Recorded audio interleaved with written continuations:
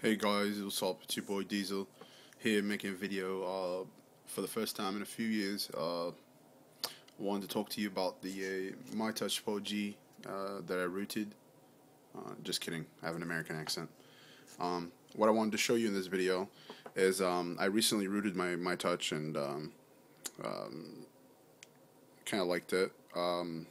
Since then I put the cyanogenmod gingerbread update, which, if you noticed, when the screen dims out, it turns off like a TV. It's probably one of the coolest things I've ever seen a phone do. Yeah, I know. Little things make me happy like that. The phone is sweet. You can, when you open it, you can slide it out like that, like how the Nexus did, which I missed it because the mytouch stock HTC Sense ROM didn't do it. I was also able to do what I loved, which is be able to click the home key twice just to get into the menu. It's beautiful as far as all the options that Cyanogen gives you to be able to do on your phone. There's a lot of ways to customize this, and I will admit I've been very happy with what he's done with this. It's worked beautiful on this phone. My favorite thing I want to talk about on this ROM as opposed to the HTC Sense is, and I don't know if you can see it or not, but my battery has over probably 75% juice, and I took it off the charger 16 hours ago. So I am loving the battery life. I know people always complain saying how iPhones have a better battery and whatnot, and this one just takes the par. It's beautiful. I love what they've done with gingerbread. As with all ROMs, there's a few different little tiny bugs. Nothing major. My personal preference too really was on the camera. I'm a bigger fan of the way the HTC Sense camera worked as opposed to the Nexus ROM, whatever you well, this is kind of like a Nexus S ROM.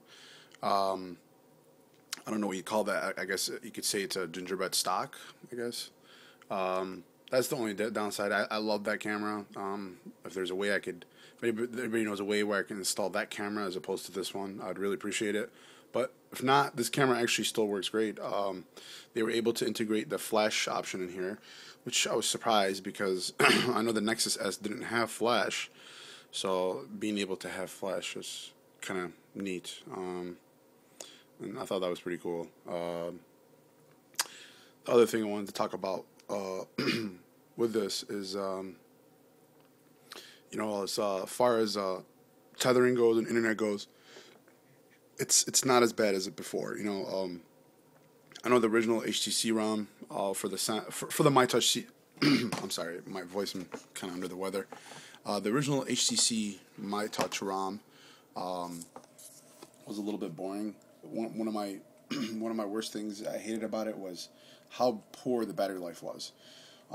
So that's one of the greatest things I've had so far since I've gotten this ROM. I gotta really give it up to cyanogenmod. I don't know what else he could do to make this better. This time too, with the release of the rc1, you can see that there is cyanogenmod settings. If you get the rc0, it'll just be like it's like a fixed ROM that you would be writing to the phone. And with this one, you have a lot more options for applications and things like that. You'll be able to customize your home screen and everything and how it looks. Basically, I just wanted to show it to you because I'm really proud of it. I didn't see anybody else post anything about the rc1 or use it on any other phone. I don't know. This is what ROM Manager told me that I could download for my phone, so I decided to take the chance. I risked it. I did it, and I'm very glad I did it. If you want to get this, again, just go to ROM Manager, and you can just go to download ROMs, and when you click on Cyanogen, you'll see it right there. Now, ROM Manager is a program that I think you pay like $5 for, but it's totally worth every penny. I've had it since I owned my Nexus one before this phone, and it's just been very helpful. It's something that you must have just to root your phone. And that's about it, guys. If you write me a message about this, I might not get back to it right away, but feel free to ask questions if you have any. Thanks. Good night.